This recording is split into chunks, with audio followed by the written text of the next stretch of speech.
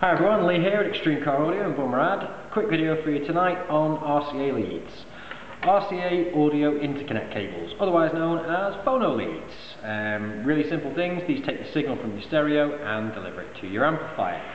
One thing I'm always trying to tell our students on our car audio courses that we run here is that car audio is a system, just like a water system in a house.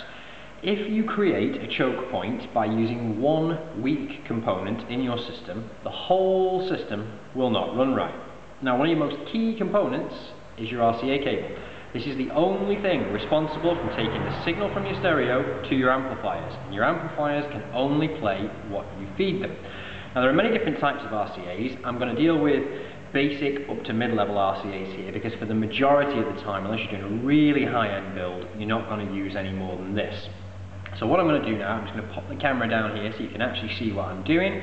I'm going to talk you through a few of the most common types of RCAs.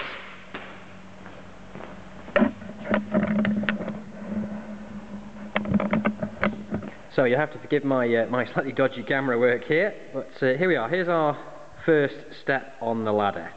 Now, every set of these four RCAs are what we call twisted pair, and that means that inside, I'm not sure whether you can quite see this in the lens, it might not be fine enough, but each one of these, the core is twisted, and this helps to stop signal interference. You should not be using any RCA which does not have at least that basic format. Any straight line RCA that doesn't have any twist to it whatsoever inside, do not use it, and it will usually be marked on the side of the cabling as this one is if it has that feature. Now these, as you can see, have a quite thin slug of copper inside them. They have an aluminium shield around the outside and then a thin rubber shield. Now this is your basic RCAs. These come in sort of 10-15 euro wiring kits, and to buy individually they're about €5. Next up from that we have these, significantly more chunky. Same basic principle, twisted pair inside, much thicker aluminium shield and a much thicker rubber outer. These come in a wiring kit of about €30, and to buy them individually you're at about €8. Going up from there we have these. Now this is a 4-channel RCA, but it doesn't really make any difference for the purposes that we're talking about here. It's the same kind of principle. We have twisted pair, again, thick again inside, really nicely put together, really nice solid terminals on these, really high quality. And in addition to the twisted pair and the thin outer shield, they also have a thick rubber shield for where the RCA is going to be running through the car itself, so a much higher quality thing. Now these are around €20 just for a set of the RCAs. Although that is a 4-channel kit, so if you were working on a 2-channel, say about €12. So you've got €5 or €6 for a set of these, depending on what shop you're in, €7 or €8 for a set of these, and around €10 to €12 for a set of these.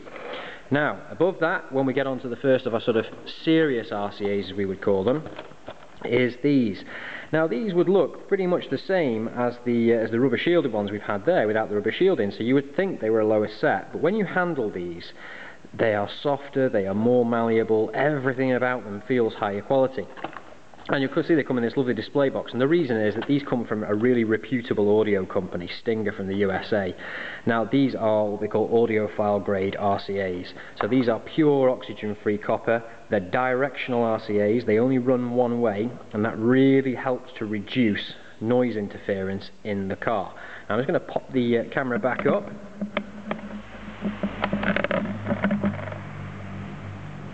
So when should you use the various types?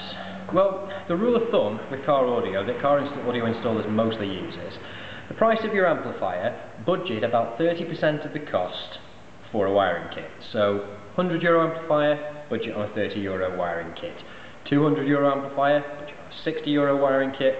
€300 amplifier, budget on a €90 wiring kit. What you have to bear in mind, and for those who've seen our speaker fitting video, you'll understand what I'm saying here. Don't treat car audio like home audio. When you buy your home hi-fi, it comes in one box, all these connections are inside and very, very short. They're already done for you. When you buy an amplifier, you're buying a raw component of the system. And it's not just the component you need to buy. You need to buy everything else to go along with it, and you need to make sure it's the same quality as the component that you're fitting. So if I bought a €300 amplifier, and then plugged it in with a set of these basic RCAs, I would not be doing the amplifier service. and I will also be creating a real risk of a choke point inside the car. On the other hand, €60 amplifier, this really is the right RCA lead to use. I'm not going to use an RCA lead which costs half the price of the amplifier when I'm fitting it. Little word on fitting RCAs. Most RCAs come with right angle plugs at one end and straight plugs at the other end. You will usually use the right angle RCAs behind the stereo because it takes a little bit less depth to mount them. So when you're short on space behind the stereo, that's where you would usually use them. You have plenty of depth behind the stereo, you can use them at the other end, at the amplifier end, and it will make things nice and neat. The exception to that being a directional set of RCAs which you always want to run one way. However, most directional RCAs, just like this set, have two sets of straight ends rather than a right angle. When you're fitting in the car, you can run your RCA and power cable down the same side of the vehicle, and when you turn the system on you may have no noise interference. If you did, excellent, you were lucky. If you do turn it on and you have noise, the first thing you're going to have to do is rip all your cabling out and move the RCAs to the other side of the vehicle opposite the power to make sure they've not been picking up that noise interference from the power cable, which is connected direct to your bulk battery and alternator. Now, one way to reduce the chance of this is a higher quality RCA. The better the shielding on the RCA, the less chance there is of noise interference. But it doesn't replace good practice. As an installer, we know if we fit the RCAs at the same size as the power cable, we are taking a risk. If we have noise afterwards, we're going to have to strip the damn things out and we're going to have to rerun them. If you put them in the right place to start with, when you turn the system on, if you have noise, you can pretty much isolate the RCAs immediately because you know they're well away from the power cable. The other thing is, when you run them down the side of the vehicle, try, if you can, to run the RCAs down the opposite side to the ECU. So on cars like Opals and stuff like that, where you have the ECU in the driver's footwell, try and run the RCA down the passenger side. In a car where the RCA is on the right hand side, old 90s BMWs and the like, try and run the RCA down the driver's side. So you can make sure it's always opposite to where the ECU is. When you route it underneath the seats, try and keep it away from the fuel pump and anywhere else that's going to generate a lot of electrical noise. Generally, what you want to do if you've got the time is take the seats out and run it slap bang down the middle of the passenger side underneath where the seat would go, and that way you don't get too close to the transmission tunnel on one side and you don't get too close to the existing wiring loom on the other side.